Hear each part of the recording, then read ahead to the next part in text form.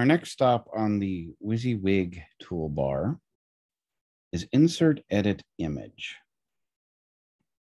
And I've got a clean standard content page here. Take that and delete this stuff out. And it is the button here that's a picture. It looks like mountains with a moon, or perhaps it's mountains with the sun. Either way, it's mountains with something orbiting. And we want to insert an image on this page. So we do is we click Insert Edit Image. And you can see it's very similar to the Insert Edit Link options. We have a source where we set up a dependency link for the image. We find it in our directory structure here. And I've got one, sort of a history of WooShock image. I got saved in here. Maybe I want to use that. Woo Through the Ages. Insert. Next on here is alternative description. It's very important to fill that out because it is the alt text for the image to relay the information as to what the image is to the users using screen readers. A lot of images that are generated in the system will have an alternative description, something like placeholder or file name. Those are actually an accessibility error, though the system won't usually pick those up. So you always want to go through and give a proper alternative description. Alternate description should be description of what's going on in the image as well as what's in the image. In this case, I know it's a graphic representation of the history of the WooShock character. So I can go series of cartoon images illustrating the evolution of the WooShock mascot over the years. And that might actually be a little bit simplistic because it probably should say what the differences are between the different versions. So it would be a good thing, but that's a good thing for our demonstration right now. I can set the width and height to what I want it to be. And I'm okay with where it is. So I click Save. And now I have an image on the page. So maybe I want to insert some text along with it.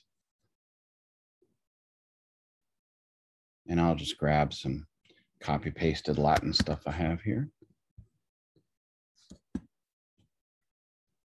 And you can see that, oh, it doesn't word wrap and it looks kind of goofy. And if you bring it back up, the image is actually on the same line in consideration as the text. And so it looks pretty ugly. So can we word wrap this text? The answer to that is yes.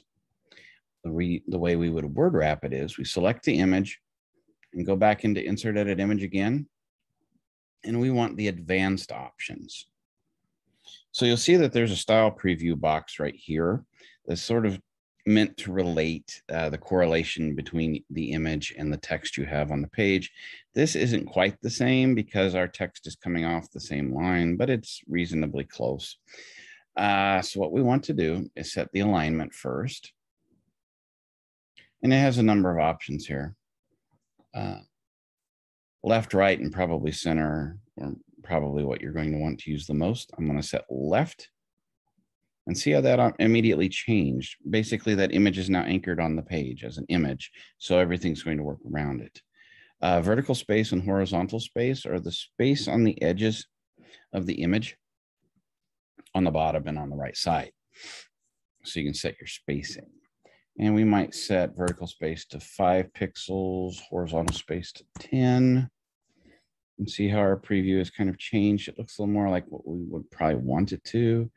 Border style, it's a white image, white background image on a white page. So maybe we want that to be a little more called out. We have a number of different border styles in here. I'll select solid and I'll give it a border width of 2 pixels.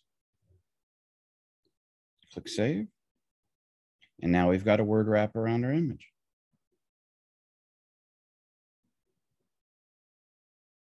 If I save and publish it,